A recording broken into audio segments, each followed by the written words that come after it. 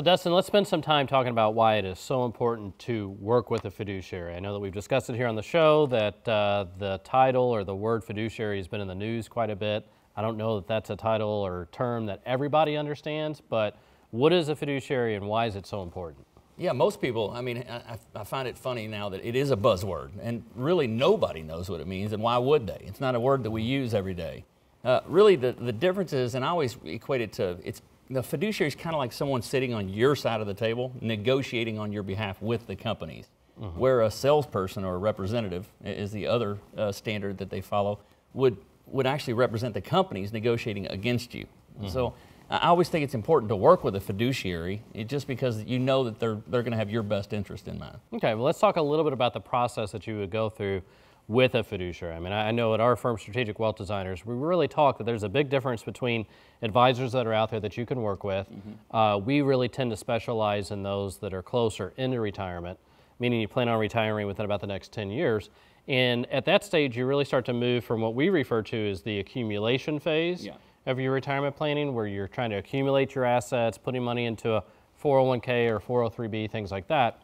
And you start to get into the second phase of your retirement planning, which is the distribution phase, where now you've achieved this certain level of liquid net worth, and you're trying to figure out, how do I take this nest egg and turn it into income that's going to last me the rest of my life? So what would a fiduciary go through in order to try and help somebody through that process? Well, first of all, you have to start with the end in mind. What are we trying to do? We're trying to accomplish a retirement where you don't have to be worried about what's happening in the market every day and watching the stock market.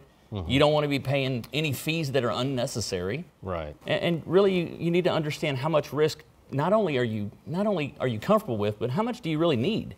You know, a lot of times people are comfortable with a certain level of risk, but they don't really need to have that much. So a fiduciary is really going to help you to find out, what is it going to take to accomplish your goals? Yeah. Now, we have a few tools in the office to help individuals through that type of process. I think it first and foremost starts with our retirement income analysis, where, like Dustin was talking about, we can get together and look at all of your goals, your objectives. You know, what is it that you're trying to accomplish? What type of income do you need? For how long do you think you're going to need it to last? And then take a look at what your current situation looks like as far as income. You know, how much you're going to get from Social Security? Are you going to have a pension plan or not? You have so much money in your 401k plan or IRAs.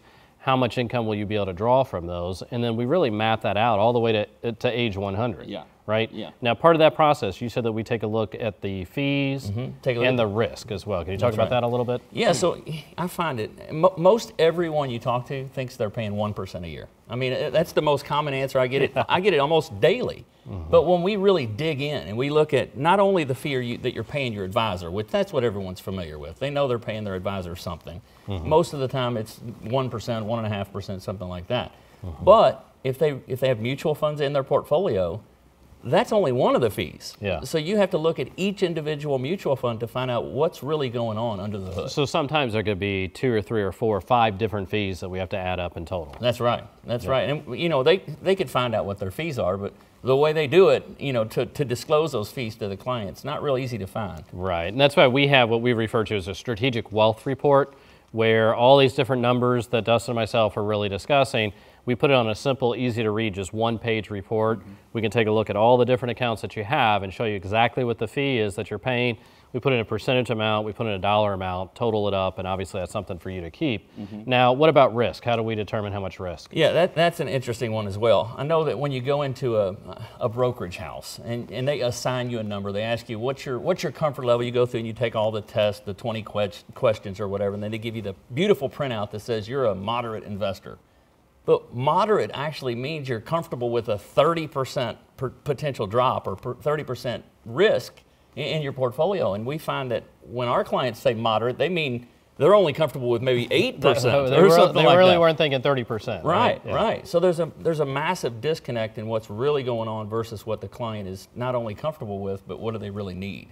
So we can use a software, the stress test, where we actually plug in the client's stocks, bonds, mutual funds, ETFs, whatever they currently have, and then we can run it against just about any scenario that you could think of. Yeah, that's something that I really like about the program, because you have all these things that can happen to you during your retirement or leading up to retirement, whether it be another market correction or some sort of military exercise that happens overseas, or maybe the economy improves or it doesn't improve. What if interest rates go up or don't? Right, so we basically can stress test the portfolio against each of those different scenarios and see what the projected impact would be. Now, when we do that, really kind of what we're looking for are any common denominators. Are we seeing a problem, across multiple situations that obviously we might want to address and might want to try and find some ways to reduce the level of risk. So, I know that we tie this all up in kind of a package that we provide to those that are closer into retirement. So why don't you talk a little bit about that? Yeah, it's called the Blueprint. It's a great tool that I know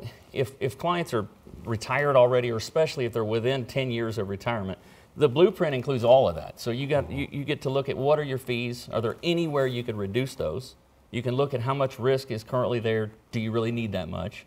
And then really the retirement income analysis is where it ties everything together. That's where you can see how much your Social Security is going to be, how much to maximize your pension, or how do you leverage these assets now that you know what they are, how do you leverage those for income? And then how long is that money going to last you? And that's really what we're discussing here, and that's why it's so important that you work with a fiduciary, because that's kind of what our fiduciary process is. Again, we've called that the blueprint that we provide for those that are closer into retirement.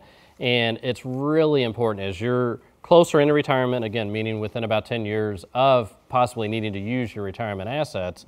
Why don't you wrap us up here by talking about how important it is to make sure that you're not just working with a salesperson or someone that's just kind of trying to push product, but really working with a true fiduciary. Yeah, I know that because it's become such a hot topic, a lot of times people think that everyone has to be a fiduciary now, and that's just not the case. There are some rules now that people have to follow, but that's not for all of the client's dollars.